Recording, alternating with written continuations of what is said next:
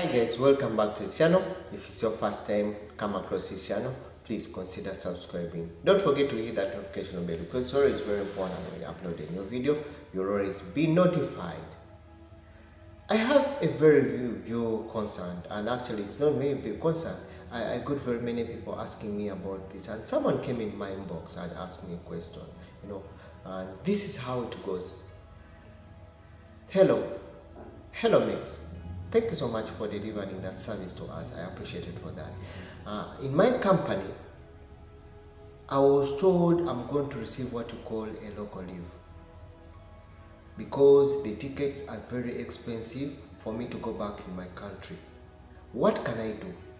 And by the way, what is the difference between the local leave and the annual leave? That was the question.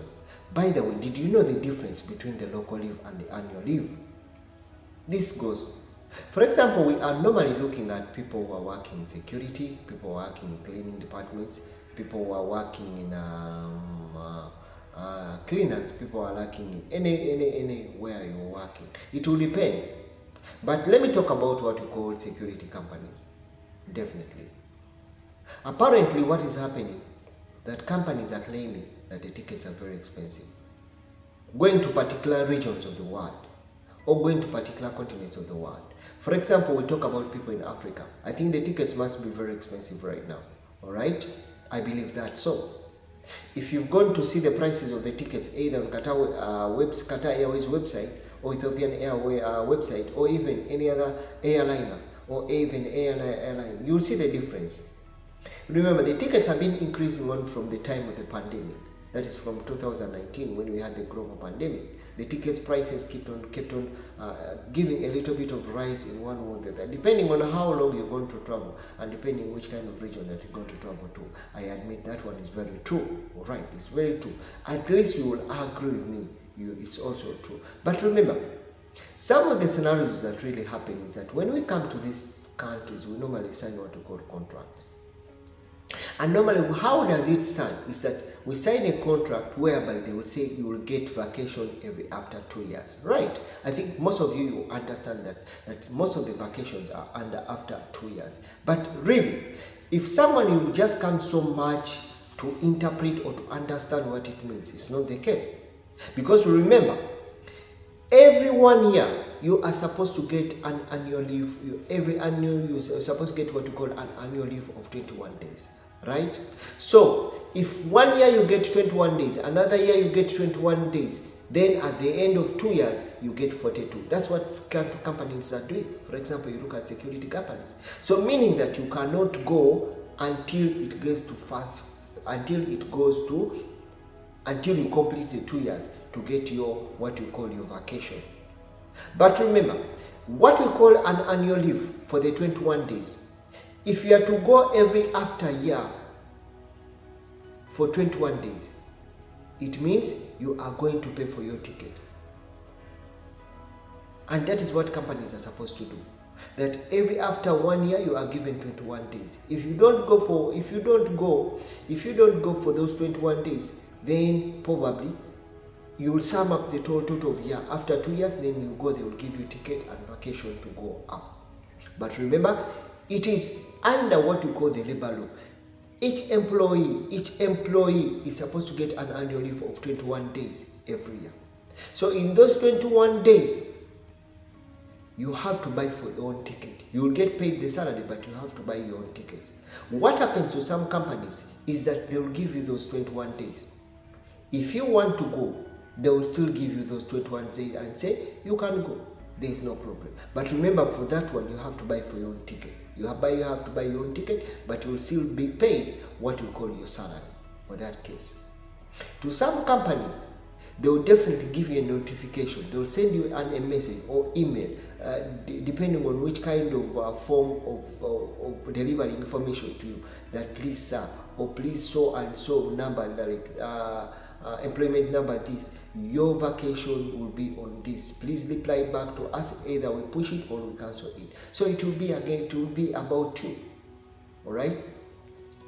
But what is surprising right now is that even after 2 years, some companies don't want to give vacation. and yet you're entitled. Remember, after 2 years, you're supposed to be given vacation 42, let's say for example, for some good companies, they'll even give you 50 days. Or they'll even give you more days, depending on how long you've worked with that company. Alright?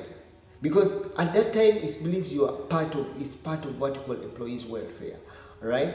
So, meaning that you are supposed to be given what you call vacation, you are supposed to be given a two-way ticket. A ticket that takes you to your country and a ticket that will return you to your workplace. That is what it's supposed to be.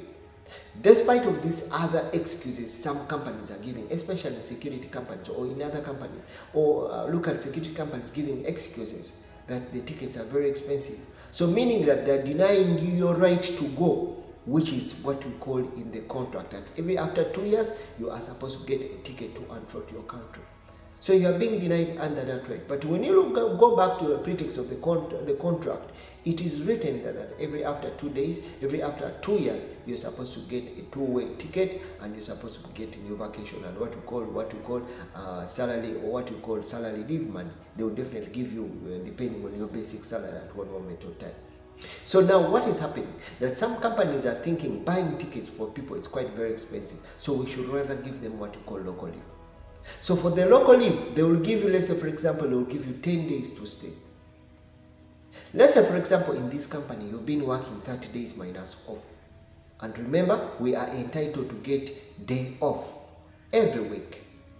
That is part of the labor law. In Qatar Labor Law, we are entitled to get every week a day off. But this time you are not given what you call a day off. You work 30 days. So when you sign that you are going to get local leave, that means to some companies, they are not going to give you a ticket.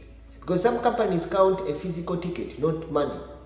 So meaning that for that local leave, they will give you 10 days to rest. They might give you basic salary if you're real, if that is all. Or they may even give you half of that basic salary for you to stay. Because remember, they will give you a few days, like 10 days. Some they will give you even 14 days. So, but remember, if they give you 10 days of local leave, then remember that you also being supposed to go off every week. So that means a total of 4 days. So they will add to be 14 days. So they will give you a total of what you call 14 days local leave. Alright? So all those will be unpaid days. But remember, you've not gone, and you're not going to get that ticket money. You're not seeing your family in one way or the other. So that is what exactly is happening. So you either decide to go or take the local leave. The local leave, you will stay here. They will not give you a ticket. They will give you part of the basic salary. If you're so lucky, they will give you all the basic salary, which is 1,000 for you to stay. But you will stay here for 14 days. You will not work. But remember, that will be cancelled out of your books that your vacation was done, or you went for your vacation in one way or the other. That is what is going to happen. But a little bit, what is puzzling, what is on the other side, is that companies are supposed to give us ticket after 2 years. Unless otherwise you opt for what we call local leave in one way or the other. To some companies, people have been going out. People have been provided with the tickets to and fro. Despite of the fact that the tickets are very expensive and we are in the COVID era, the companies are being giving employees their tickets to go and return to and fro. But imagine a company does not give you a ticket, he gives you only a one-way ticket. Out of that one-way ticket, it will still cut part of your leave settlement money to top up that ticket to go to your country. Then on the return, they are saying they do not have a return ticket. You pay up your return ticket, which is quite not really fair. All right? So to some people who are out there, you definitely know. You either take your vacation or you take your leave, or you take your local leave according to what your company is telling you. But you must be very calculative, and again, you must know what I'm taking. You must ask questions before you agree to take a local leave. Unless you also being driven, you ask. And you should ask your entitlement before you ask for local leave. Don't get paper and just sign anyhow, which is not right. Remember, it's you are after 2 years, you are entitled to a ticket to and from your country. And you're entitled to pay basic salaries, basic leave salary at that time to take you back to your country, and you've already completed with that company 2 years, so you're entitled to go to rest.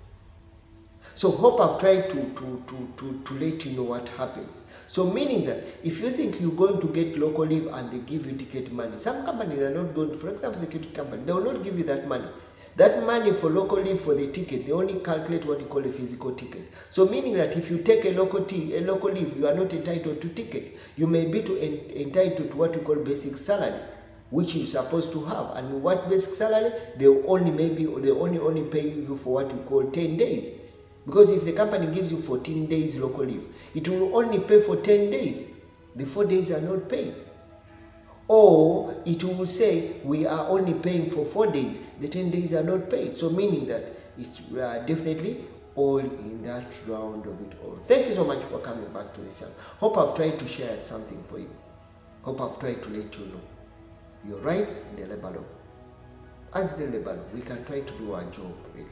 Remember, it's Max from the Mexcreation. If it's your first time to come across this channel, please consider subscribing to this channel. By the way, if it's your first time to come across this channel, yes, it's Max from the Mexcreation. See you again in the next video as we try to see more updates and more information.